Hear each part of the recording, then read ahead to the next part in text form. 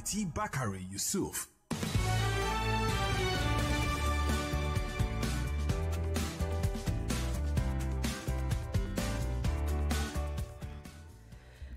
Good afternoon, Lagos, Nigeria. Welcome back. Welcome to Borderlines, the only show that takes you beyond borders. We have a very important guest today. It's been a while to try and get him here. He's actually that popular. And I'm probably embarrassing him right now, but hey, we tell the truth here, don't we? So my wonderful guest today, let me read his profile to you. So here's what we're going to do.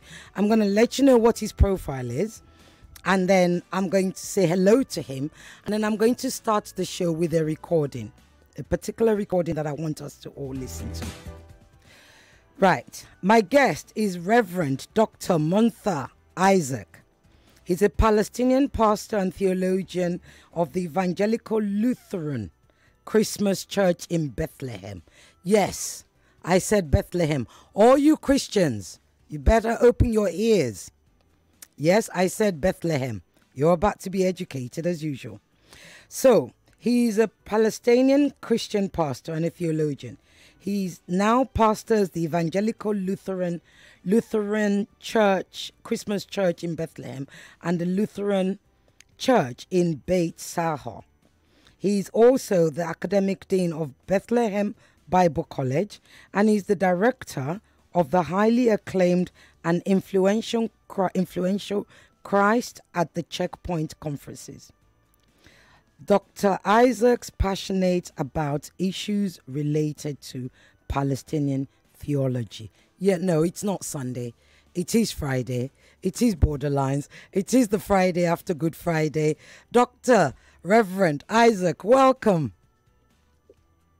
Thank you for having me, and I'm glad it finally worked out. I'm sorry it took a good while. No problem at all. It's good. I'm with you now. This is the most important thing. We are happy to have you. Thank you so much for making time out. We know you're extremely busy and everybody calls on you. I do want to play. We're not ready to play. So before that is ready, let me ask, how was your Easter? Juxtaposed with what's going on. How was your Easter? It was a very difficult Easter and a very different Easter. It's hard to say we celebrated Easter because a celebration is not the first thing that comes to mind in the midst of a genocide. Mm-hmm. We were hopeful. We prayed. We gathered together as a Christian community in Bethlehem. And it was an Easter that is marked with what we're thinking about Gaza. We prayed a lot for Gaza. We talked about how the Good Friday, in Good Friday, the experience of Jesus is one in which we see solidarity with us. Yeah, Jesus dying at the cross of an empire, the suffering, and linking it to our suffering as Palestinians, but then the resurrection that gives hope.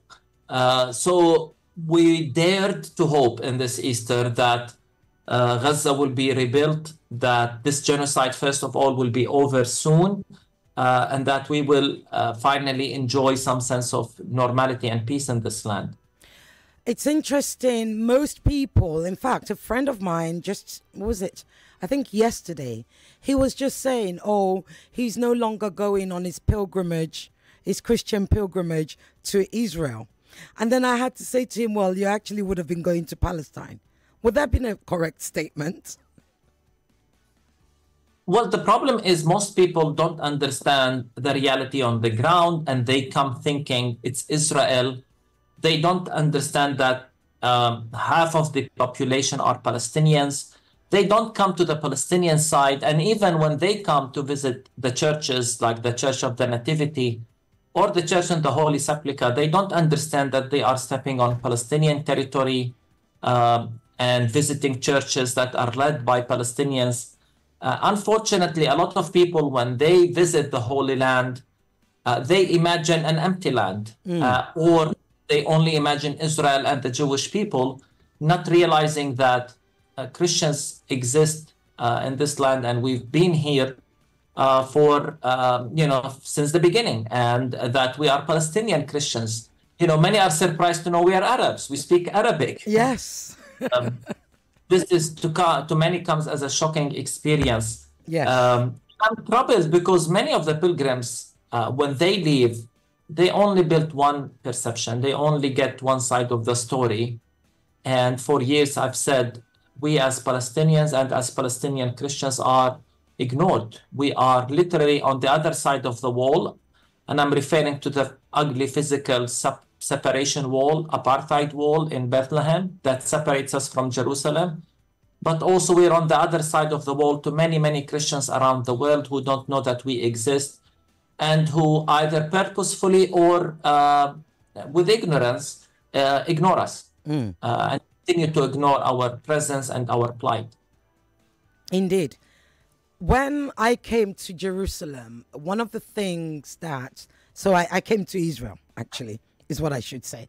I was brought to Israel as a journalist, on a propaganda trip. And one of the places they took us to was Jerusalem, right?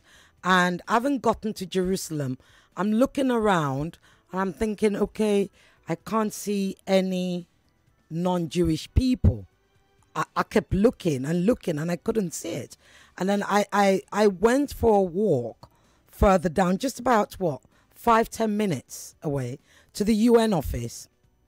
And then only for them to explain to me that you're actually in Palestine. That was an awakening for me. And I think it must be, it sort of aligns with what you're saying, how most people don't know what's going on because we're often told we're being taken to Israel, when in actual fact, we're being taken to Palestine. Even if, because the 1967 border has actually been pretty much erased. Let's be honest with ourselves. I haven't had a chance to talk to you, of course, since October 7th last year. I'm not going to ask, on this show, we don't do that gaslighting where, do you condemn Hamas? Because that for us is just bad journalism. What I will ask you, though, is how on October the 7th, when you heard what was happening, where were you and how did it affect you? I was actually in our school, in one of the schools I supervise and lead the prayers in, high school with 450 students here in the Bethlehem area in Beit Sahur.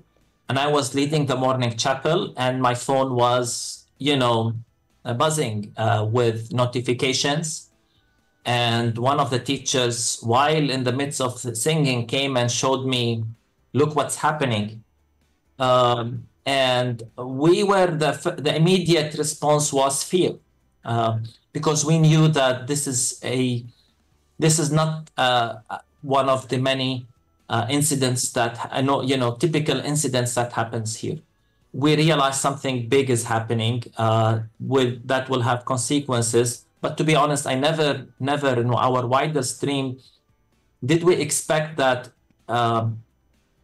this is what's going to happen first on October 7th, that this many people will be killed from the Israeli side, because the Israeli side boasts about their security and that Gaza is under a very strict siege. So we were shocked by what was happening. And we're also shocked by the horrific vengeance response of Israel. We never expected this. We were afraid in the beginning that this is going to become a regional war. Everybody panicked. How will Israel respond? Will other countries be dragged in? So I remember immediately we sent all the children back to their homes early morning on October 7th because people were just afraid and there was so much unknown. And my biggest concern on that day was to get the kids back to their homes safely, to make sure that everybody have left the school safely, their parents picked them up. And then then I remembered my kids are in another school, so I had to go make sure my kids are home safe. My kids were terrified. They knew that a war is going to begin.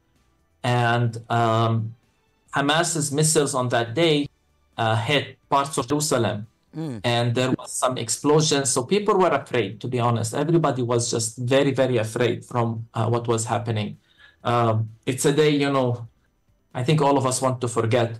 But the biggest thing is what happened afterwards, the 6 months vengeance campaign since then. Yeah. And let's talk about that 6 months vengeance campaign. 33,000 plus killed so far. Mostly civilians, yet Israel said they're on a war against Hamas. I think they've killed perhaps a handful, you know, of Hamas operatives. They haven't killed, certainly they haven't killed 10% of Hamas operatives, you know, 50,000 Quds, members of the Quds. What do you expect from the international community? Because today, every news item this week has been dominated by the 7 humanitarian aid workers who were killed. Yet, prior to those 7, 33,000 plus Palestinians and some 70,000 plus are either missing or injured, or nobody knows what's happened to them. They just disappeared. Yet, this whole week has been dominated by Israel's killing of 3 British, 1 Polish, 1 Australian, and 1 Canadian, US Canadian. Talk to me about how that feels as a Palestinian. And before I tell you how that feels, I really want to comment on, you know, something you said about the numbers killed and so on. We don't know what's, you know, the actual number. My fear is that the actual number is more than that. Yeah. This is what most reports we hear from the ground. These are the people they were able to count and identify by name. Yeah. There are many still under the rubble. Israel can claim they killed as many militants as they wish. The problem is, and please hear me, because the Western media takes what Israel says as always true, but Israel has a very long track record of misinformation and lying. We can never take their word seriously. And they destroyed an entire medical compound, a Shifa hospital. And when they left, they said, we killed, you know, 200 militants. Yeah. Nobody knows, you know, and no one dares to even question the Israeli narrative. This is one of the problems we have right now. And I think you touch on something very important, which is the worth and value of Palestinian lives in the eyes of the Western world. And let me be very clear. Every life is precious. Yeah. We're all equal. Every life matters. Israelis, Palestinians, young and old, every life matters. We should never be okay with the killing of any child, let alone 13,000 now. And, the world, you know, responded with sympathy and solidarity with Israel following October 7th, to the extent that world leaders came from all over the world to show solidarity with Israel. We saw the Israeli flag on major monuments around the world, but I haven't seen the Palestinian flag on the Eiffel Tower, on the Berlin Wall.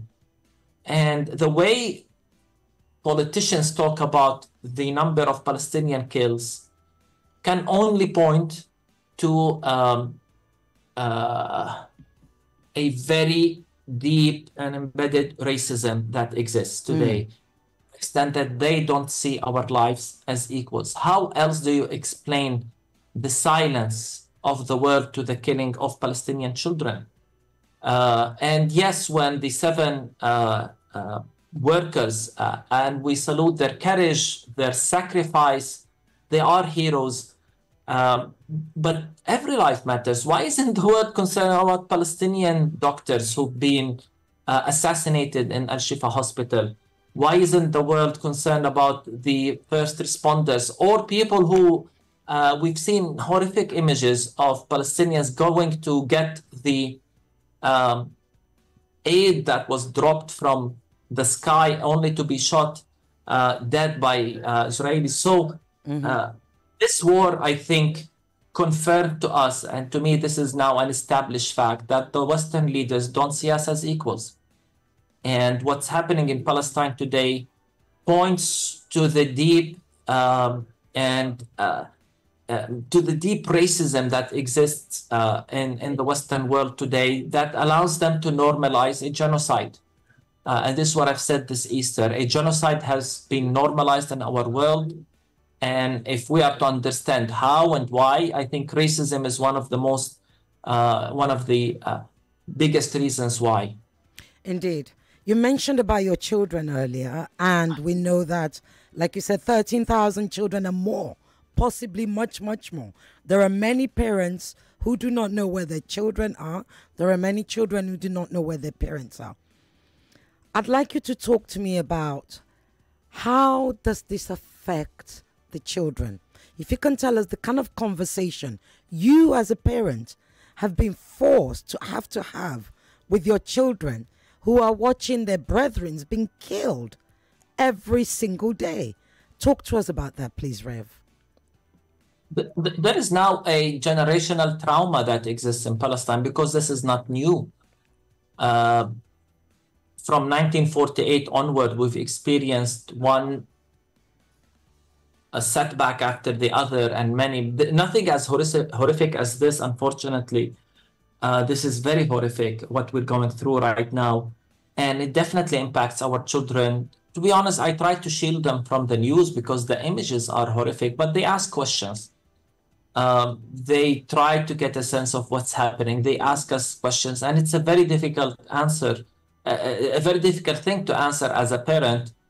The thing, of course, they follow their father, and they know my activism. They follow my speeches. They see me all the time on television. They understand that something seriously wrong is happening. I teach them to pray for Gaza, for the children of Gaza. We teach them that, when you have food on your plate today, many thousands don't have this privilege anymore, unfortunately, hundreds of thousands. So we try to use it also as a teaching tool to remind them of the value of everything good we have right now. But the biggest thing is fear. The fear we have as parents. Will this ever happen to us? How will we respond? We see ourselves hugging our children more these days because we think, will this ever happen to us? We're very concerned about, and the reason I ask this, because if the world was okay with the displacement of 2 million people in Gaza, what will stop Israel from doing the same in the West Bank if it fits their interest? This is, again, a genocide has been normalized, and we're horrified by this. Indeed. You wrote an open letter to the US way back in May 20th, 2021, and you put in there a phrase, good intentions are not good enough. Who were you talking to, and what did you mean by the good intentions? So I wrote this in 2021 in one of the, had many cycles of violence in Gaza, unfortunately, many wars. And to be honest, what I meant by this is the church leaders around the world who wish us well, pray for us as Palestinians, try to say good things that are balanced, yet never condemn or call out Israel for its breaking of the international law in this war for their obvious war crimes, and never act to stop the aggression by holding Israel accountable. Right now, I've been very strong in my criticism of churches because, they're not even trying to be neutral anymore, because everybody condemned Hamas on October 7th. I'm talking about the Western churches. Israel has done far, far more than what Hamas did on October 7th. Where is the church leaders who condemned Hamas? Why aren't they calling for they call for a ceasefire now, some too late, some have called earlier than others. But that is not enough. I think this war has taught us something very important. It's not enough to say the right things. It's not enough to simply pray or wish for things. We need to put pressure on Israel and hold Israel accountable. The biggest problem right now we have in this land is that Israel has never been held accountable to its war crimes. And two things happened in the last week that I want to highlight in this regard. First, the killing of the 7 workers, international workers. And for that, I mean, you have to happen, I mean, even if Israel claims it's a mistake, Israel can afford these mistakes. They don't care, you know. They target anybody, and they know they will never be held accountable. This is the problem. They don't have to be careful. And I think last week, an American congressman was filmed saying that Israel should treat Gaza like Hiroshima and Nagasaki.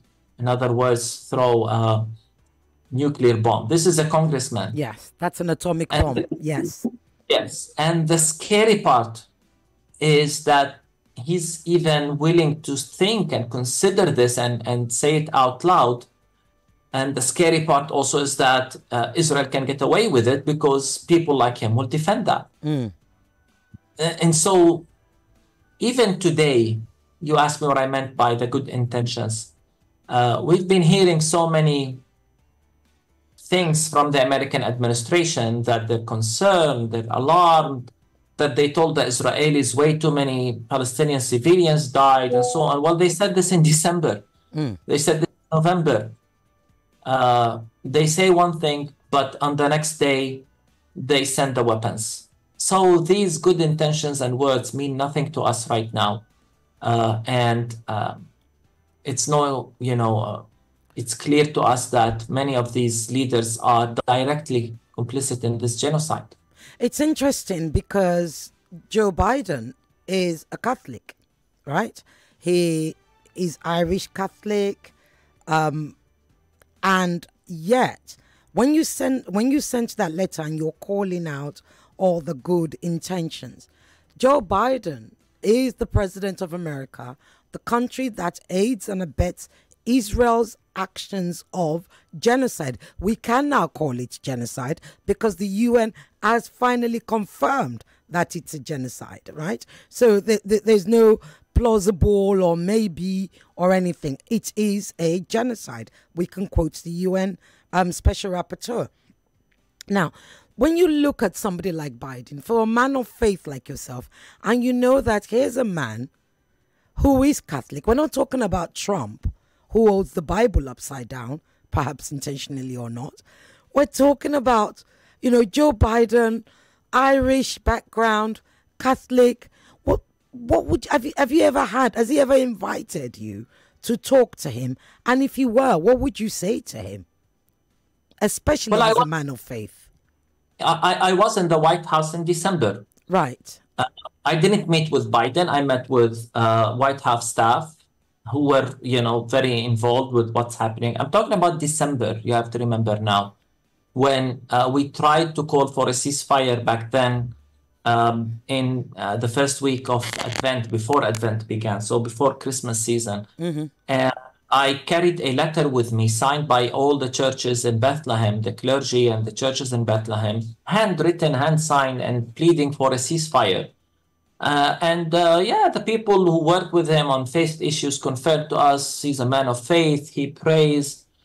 To me, that means nothing. And I mean, how can I accept this when Biden and his administration have been directly complicit in a genocide? He has blood on his hand. And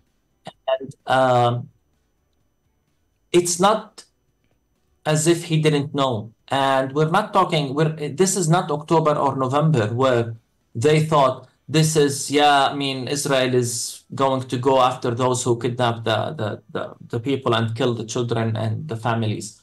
No, it's been 6 months now. You see that you even admitted that there is indiscriminatory bombing at a certain stage. You know very well what's happening. I mean, America knows too well what is happening. They know the intentions of Israel. And the Israelis themselves told us their intentions. So it's hard for me to accept that a man of faith would do. I think what politicians today lack more than anything is morality and integrity. The decision to continue to support this war. Let's say this, the decision to continue to support this war is 100% political decision. It's a decision based on what's best for America's interest in and what's best for America's politics. And it's a decision that's based on the fact that Israel is America's biggest ally in the Middle East. They want to keep their interest. They want to keep what we can call America's biggest military base in the Middle East that brings them weight and balance there. So the support of America to this war is not based on morality or on an ethical decision. It's a decision that is purely about the self-interest of American politics, exploiting the Middle East and expanding their and enriching their empire. It's not a moral decision. And the fact that, you know, they want to convince us that, you know, I don't want to judge, but at the end of the day, the decisions of this administrations and the continuous support, providing weapons, have led to this, the continuation of this genocide against our people. I find that very, very troubling. Indeed. You're speaking to Nigeria, Rev. Let me repeat. You're speaking to your people in Nigeria, and Nigeria is a very religious country. Okay? Like Christians, I'm sure, you know, Nigeria actually sends the highest number of pilgrims to Israel. I'm not sure whether you know that. But yes, that's Nigeria. Yes, that's Nigeria for you.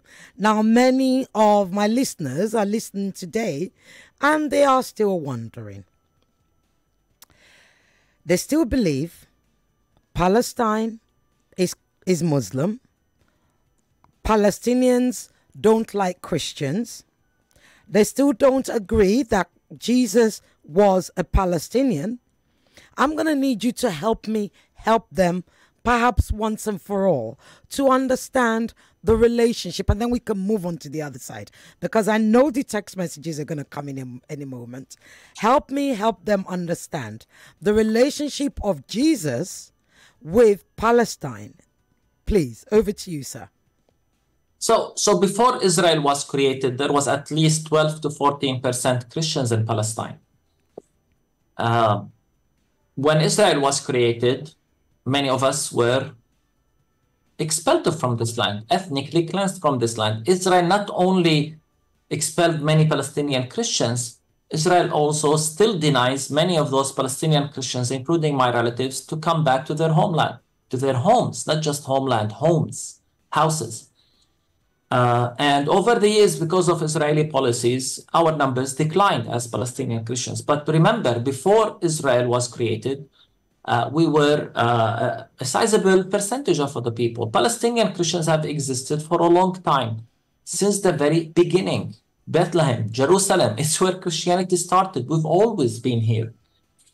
And yes, we're Arab Christians today, but that doesn't mean we are in enmity with Islam or with Arab Muslims. We're all Arabs, we're Palestinians, we're neighbors. I think there are two misconceptions about the reality here today. The first is that it's a religious conflict. So let me say it straight. It's not. It's not a religious conflict. The conflict started with the settler colonialism of Palestine by Zionist immigrants, Zionist Jewish immigrants. This is how it started. It's not as if Jews and Muslims have been fighting here for generations. In fact, Arab Jews lived in the Middle East in peace and safety, in a stark contrast with European Jews who were always persecuted because of anti-Semitism. The problem began with the establishment of the State of Israel by expelling 800,000 Palestinians. Israel was not created on an empty land. I think this is what people need to understand. This is the root of the problem. When Israel as a state was created, it was created on 78% of historical Palestine, and for that to happen, Israel has to ethnically cleanse 750,000 to 800,000 Palestinians who are still refugees. So it's not about two religions fighting. It's a problem with the cause. And it began when European Jews immigrated with the ideology of Zionism, immigrated to Palestine. And the second, it's not a conflict. I mean, there is one side that dominates the other. There is no two entities that are fighting. Please understand that. We've been in self-defense mode since 1948.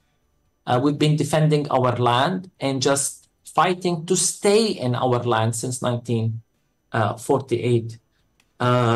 And as Palestinian Christians, we live in peace with our Muslim neighbors because we're the same people, the same culture. We're part of the Arab culture together. We've been living together for 1400 years. You would think we learned how to live together.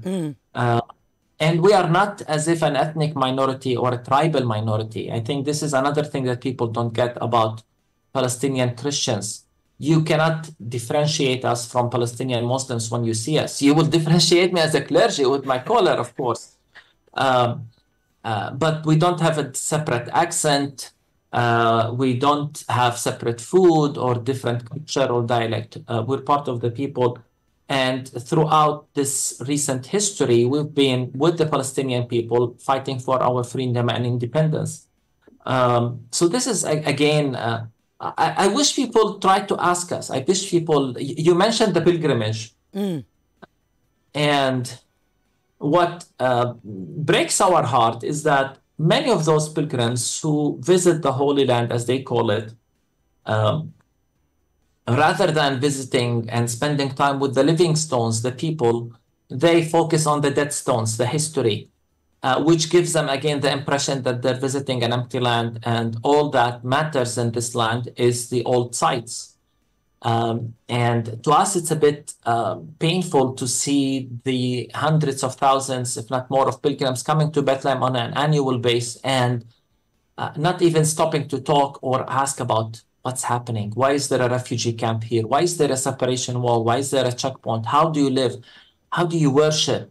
How long have you been here, and what are the challenges you face? I wish I could take them to our schools, see the amazing work we're doing, to our churches, to our, the healthcare. We're very, in many Christian hospitals and universities. I wish they come and learn about what we're doing as Christians in this land. Sadly, there is, as you said, big misconceptions about the situation. And sadly, sometimes I meet people who, for example, would say, if you're a Christian, that means you have to side with Israel against the Palestinian Muslims. That's very much a Nigerian thing, yes. But the idea that Christians and Muslims mean they have to fight, I don't think, why? I mean, even if Palestine was 100% Muslims, does that mean, so the idea that if there is a Christian and Muslim, then they're fighting. Why? No, we're not fighting. Not at all. We're friends, we're neighbors, we're classmates, we're business partners, we're colleagues.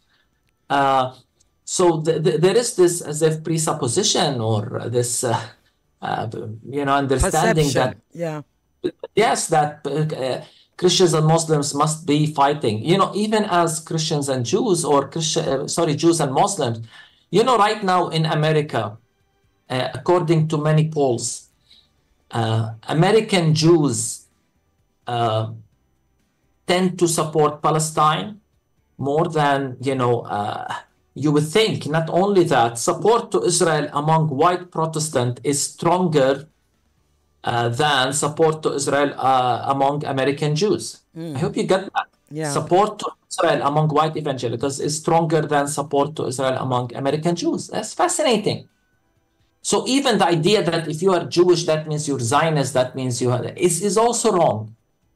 We have to check our presuppositions, and we have to remember, if we put it as a religious conflict, that's a problem. I don't have a problem with Jews. I don't have if you're Jewish, I don't have a problem with you because you're Jewish. I have a problem with Zionism as an ideology that excludes me as a Palestinian, for sure. But There's a big number of, there are more Christian Zionists than Jewish Zionists, by the way, which is fascinating. Very fascinating, yes. So before we move on to the political part, last question for you. There is a bill at the Knesset to ban evangelism or evangelical Christian. I'm sure you're aware of that bill. What do you think are the chances of that bill passing? There is a problem among fundamentalist Jews with evangelism, for sure.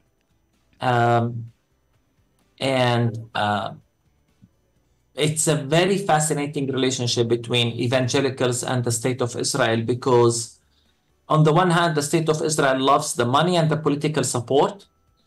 On the other hand, they don't want evangelicals to spread evangelism among their society. So they want one side of the relationship without the other.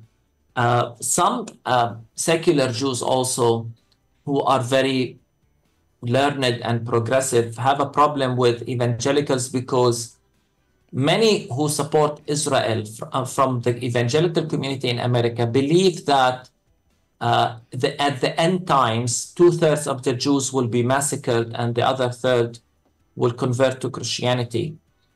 This is how they interpret the end times. Of course, I don't agree with this, but this is how many Jews have problem with evangelicals, but they don't have a problem with the money and the political support. Religious freedom is a problem in Israel, and you might be surprised to know that evangelical churches in particular, who are very involved in evangelism, are not officially recognized in Israel. They cannot, they're not officially recognized as churches.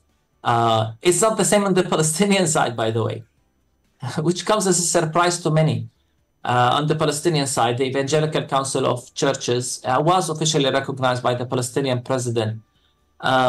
So Israel is not, as many perceive it, a beacon of freedom and democracy, and there is certainly strong elements of democracy and elections and so on, but there are on the same time many laws that explicitly favors Jews and privileges Jews. People don't realize that. So the idea of a Jewish democracy, being a state being both democratic and Jewish, is, many raise concerns about that. How can you, for example, say it's a democracy when the nation state law states that the right for self-determination is exclusive to the Jewish people only? So this is basically a law passed by the Knesset a few years ago.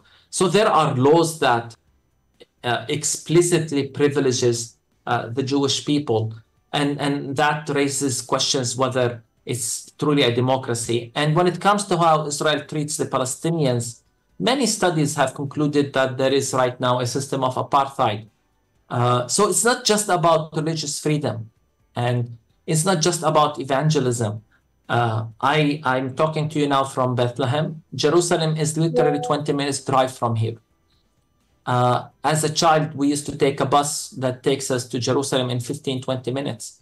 Right now, I cannot go to Jerusalem. Israel bans us as Palestinians. There is a wall, there are checkpoints. You need to apply for a special permit from the Israeli military, because we're under military occupation. And it's very hard to get. Very few people have that. So think of this. I mean, if on Easter Day, you as a Nigerian wanted to come and spend time in Jerusalem and pray in Jerusalem, you are able to do that. But I, as an indigenous Palestinian Christian who lives just 20 minutes from Jerusalem, I don't have that privilege. And now it becomes a privilege that comes with applying through a permit from the Israeli military. This is what people don't get, I think, when they come to this land. Excellent. Right. I know we've been having, the lines have been going, even though I hadn't opened up the lines. 0700 993 993 993. Okay. Let's talk about the humanitarian. Starvation is has become, or at least Israel has switched or added to its ammunition to deleting the Palestinian people. Now starvation is one of them. We know that at least 25 children have either died of starvation or malnutrition. And like you said, probably more, because the media can't get anywhere, right? They can't get everywhere they need to get to. What do you think needs to happen with that humanitarian aid? I know Biden had a conversation yesterday with Netanyahu, and they said so-called quote-unquote add strong words. At the time, I did wonder why they were making so much fuss about this telephone conversation that was going to happen. At least really was going to be the stop to the genocide. But alas, here we are. They just had yet another type conversation, and Netanyahu promised to stop. Do you believe that he will stop blocking aid from getting into Gaza? Well, aid and food needs to get to Gaza as soon as possible. I mean, it's really, really catastrophic. I have friends I talk to in Gaza. There's no food. There's nothing. There's no medicine. A friend of mine I talked to in Gaza, his mother died and she became sick and they couldn't take her to a hospital or get any medicine. So people are literally dying right now in Gaza from the lack of medical support and from the lack of food. It's beyond tragic.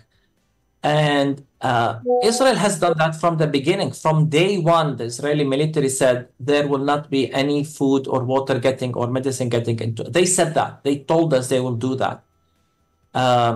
And the fact that the so-called strongest person in the world, the American president, is not able to make Israel get food into Gaza, food and medicine, tells you something about the state of affairs right now in Palestine. Tells you. So when we say that Israel knows too well that they could commit a war crime as obvious as this, denying food and medicine to a population, and they only do it because they know too well they can get away with it. And the fact that the strongest person in the world, the so-called strongest person in the world right now, seems he's not. Seems, there are some is not able to convince or pressure Israel to do so. And to be honest, we cannot take Biden seriously. And this is why. Because he could have paused, if he's serious about this, the sale of this last weapon shipment to Israel until Israel gets humanitarian. He didn't. He chose not to do so. He chose to send the weapons. Mm-hmm. He chose not to have any leverage. So can we really take him seriously? Can we really say that it brings me back to my earlier points. They don't see us as equals. And they're only saying these things because they are under tremendous pressure internally right now from many in the United States. And the polls are not doing well for Biden. So he's trying to say these things, it seems, to try to appeal to those who are turning against him with elections coming. This is the only reasonable explanation to why they're telling us now in the media that he had strong words. Come on, strong words. He didn't have to make a phone call. All he could do is say, pause the shipment of the weapons. And then Israel would have gone and brought the aid. It's so sad. And it's the fact that we're no longer talking about a ceasefire. We're just pleading with the world, get food into Gaza. It's so dehumanizing. It's so demoralizing. It's really sad. It is. I know my calls. I will try and pick up one or two calls. I'm almost done. The UN reports that I referred to, I'm going to read the recommendation.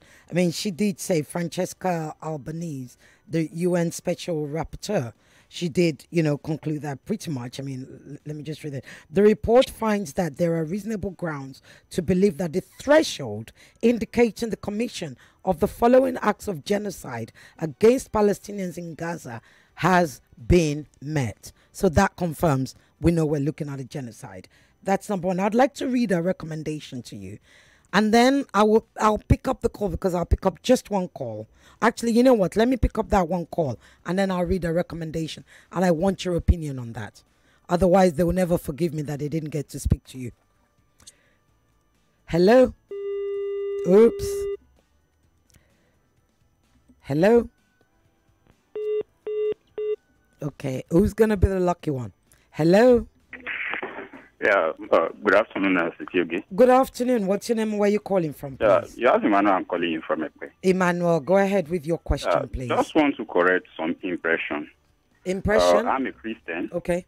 But I'm not a blind Christian. Okay. So my heart goes to the people of Palestine, and in particular your guest today. Hold on, Reverend, can you hear him? Yes, can you speak up yes. louder, Emmanuel? I can see Reverend is straining to hear you. Start again, please. I'm saying we still have Christians who are not blind Christians in Nigeria. I'm an African, and I believe we have our culture. And reading and doing research, I found out that there are some question marks, to Israeli states, and even the propaganda about the Jesus some people are giving to us. My heart goes to the people of Palestine, and today I stand with humanity. So I want your guests to understand that there are people who stand with humanity, irrespective of their tribe or religion. Thank you. Thank you, Emmanuel. Thank you so much. Right. Right. You heard that, right? Yes. Yes, you did. Right. So let me, because I don't have time anymore. Sorry, people, I can't answer your call anymore. I'm just going to read out one of the recommendations from the UN report. The Special Rapporteur urges member states to enforce the prohibition of genocide in accordance with their non-derogable obligations. Israel and other states have been complicit in what can be reasonably concluded to constitute genocide, must be held accountable and deliver reparations commensurate with the destruction, death, and harm inflicted on the Palestinian people. I'd like your thoughts on that, please. To be honest, I don't know, why do we need deliberation? Why do we need proof? Why do we need to do these long studies? The truth is evident to all to see. And the people of Gaza are sacrificing everything to broadcast to us scenes of their genocide life. I mean, look at what the aftermath of Al-Shifa Hospital massacre. What more proof do you need? And the fact that food is not still getting into, I mean, it's demoralizing that we still have to have deliberation. I mean, thank God for South Africa, their courage on the ICJ, Algeria and the UN resolution and others.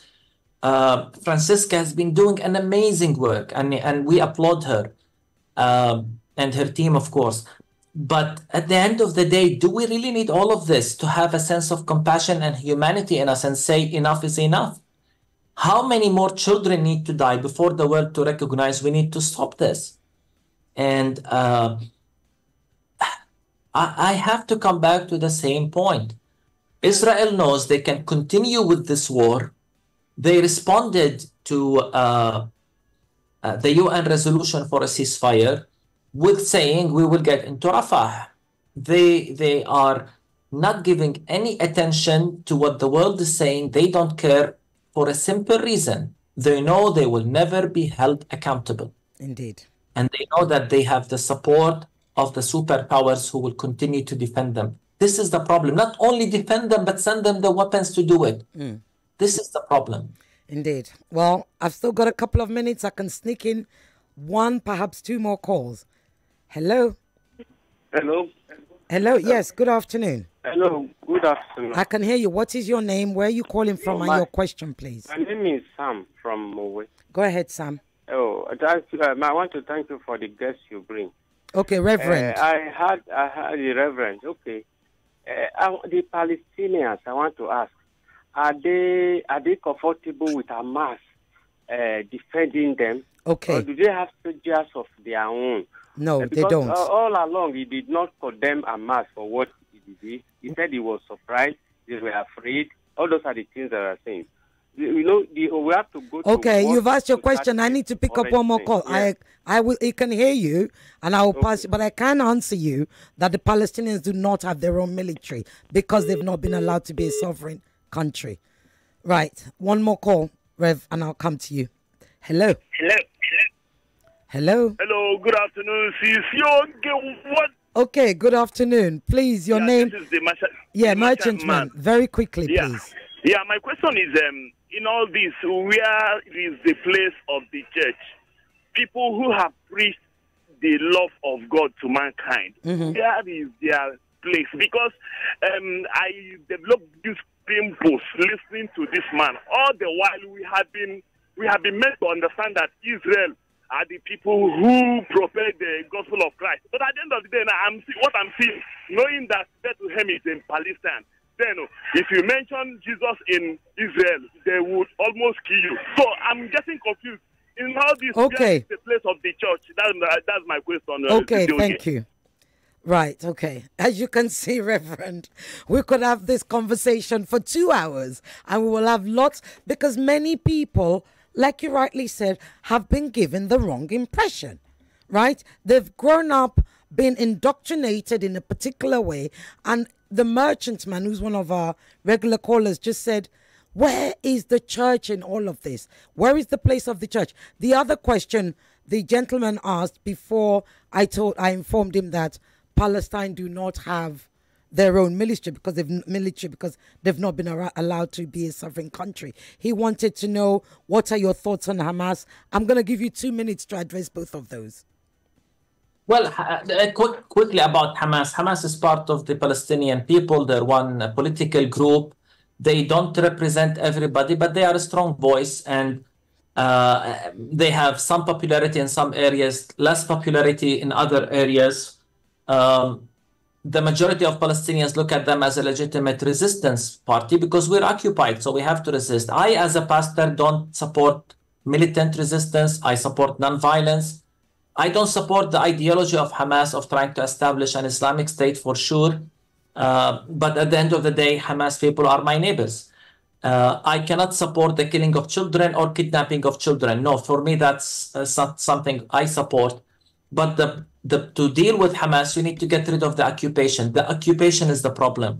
This is what we are pointing people to deal with. And now we're not afraid to say that. And with the second part, with the 1 minute I have, I use this platform, this interview, to call for Palestinian Christian leaders and Nigerian Christian leaders to find the time and the space to meet. We need to meet and talk more about these issues. It seems to me there are so many misconceptions with this big number of Nigerians coming on pilgrimage and so on. I think it's really imperative that we have more encounters with one another, and I'm pleading with the church leaders in Nigeria, please come and talk to us, listen to us, engage with us before you build any perception or opinions about what's happening in our land today. You would think we know better because we live here, and it's our existence that's at stake. Support to Israel among Christians in the world is putting our existence in danger, and this is my plea. Rev, I know it's taken us a long time to get you here. You're going to have to promise to come back. The lines are still going. I have so many questions. All the Christian brothers and even Muslims. Stay tuned for more exciting shows from your radio station of the year, 99.3 Nigeria Info. Let's talk. Okay. Right, I'm just going to wrap up. Look, that's them throwing me off. Thank you so much, Rev, for coming here. Thank you. We'll be in touch about booking another time with you. Is that okay? Of course. And to answer more questions, of course. Thank you so much. Have a wonderful weekend. Thank you. Thank you. Thanks. 99.3 Nigeria Info. We are more than just radio. Subscribe to our YouTube channel at Nigeria Info FM. Check us out on Facebook at Nigeria Info 99.3. Follow us on Twitter at Nigeria Info FM and on Instagram at Nigeria Info FM Lagos for live updates as it happens. 99.